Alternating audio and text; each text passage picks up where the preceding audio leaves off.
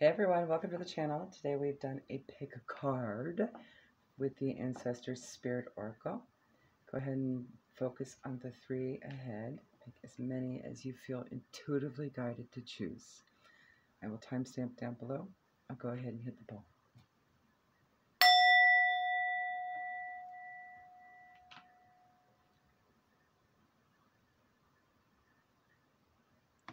Alright, if you've chosen card A, you have explore your creative side. Visualize, paint, record. Aurignacian peoples lived in the forests of southwestern France 38,000 years ago. These people were hunters and gatherers who lived and came together in large rock shelters during the winter months. The caves provided warmth and shelter from the bitter cold, as well as a surface for some of the world's first cave art. Mammoths, horses, alpine goats, and deer, geometric designs, dots, and people appear in these ancient works of art. The artists also engraved bones in stone and crafted beautiful ornaments. The Aurignacian artists were skilled and made use of crevices or raised surfaces to paint animals with perspective. There is evidence that Aurignacians had full-time artists and that some art was based on shamanic experience. Get your artistic energy flowing. Try to make time for yourself to paint, write, sing, play, bake, or build every day. Even if you can only find a few minutes at a time, regularly engaging your imagination will make a noticeable difference to your energy. You do not have to be an artist, musician, or chef. When you start thinking more creatively, you invite inspiration and ingenuity to all that you do. When you unlock your imagination, you are opening yourself to the healing energy from the universe. Creativity is connected to your passion, your solar plexus, and sacral chakra. It is also linked to life force and positive energy. When you are not using your creativity, you can start to feel restless, frustrated, or numb. Re-energize by painting, planting, sewing, singing, playing, or thinking outside the box. This card also encourages you to look for a unique solution to a problem. At 251, if you've chosen card B, you have Focus on Children, Pregnancy, Birth, Adoption. A blend of cultures, religions, and histories have merged to make Jamaica a country known for its magic, spirituality, and music.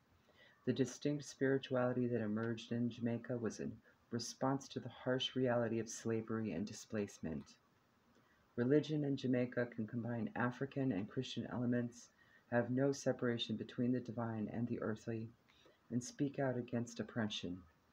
Above all, the importance of family shines through. Children are often cared for by the extended family, and there are many traditions around pregnancy and birth. Spiritual traditions have evolved to help the people of Jamaica reclaim their ancestral connections while growing a proud and unified cultural identity. Babies, pregnancy, and children are being highlighted for you when this card appears. You may have been considering conceiving, fostering, or adopting a child.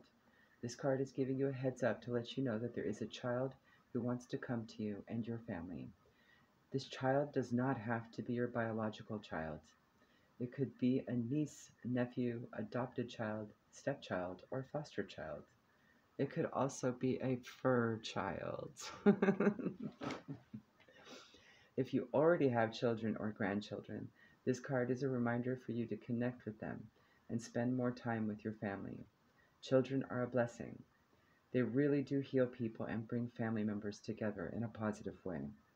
Look at the children in your life and be thankful for the amazing gift they are to you. If you have children who have passed away, this card confirms that they are safe, happy, and still around you. They love you very much. You could also use this as a sign or a synchronicity, children. Something having to do with children today. Okay? All right. All right, at 5:08, if you've chosen card C, you have laugh and have fun, smile, positive energy, joyfulness. Due to its remote location in the eastern Himalayas, Bhutan has been largely self-reliant and protected from invasion. Bhutan is a name used by outsiders. The inhabitants call their homeland Druk Yul, meaning land of the thunder dragon. Despite its isolation, Buddhism arrived in Bhutan as early as the 7th century and was a well-founded part of the culture from the 8th century. In 1972, the fourth king of Bhutan, King Jigme, infamously stated that gross national happiness is more important than gross domestic product. I agree. Once coined, gross national happiness became a hallmark of Bhutan's infrastructure. The Gross National Happiness Index was introduced as a yardstick for government policy and business practice. The GNHI considers psychological well-being, health, education, community vitality, living standards, and other factors, not just economic growth. This holistic approach to progress is unique, inspiring, and successful. Since the introduction of the GNHI, Bhutan has significantly reduced poverty, and its economy has seen consistent growth. It remains one of the happiest places on earth. When was the last time you had a proper laugh? When did you laugh so hard your stomach hurt?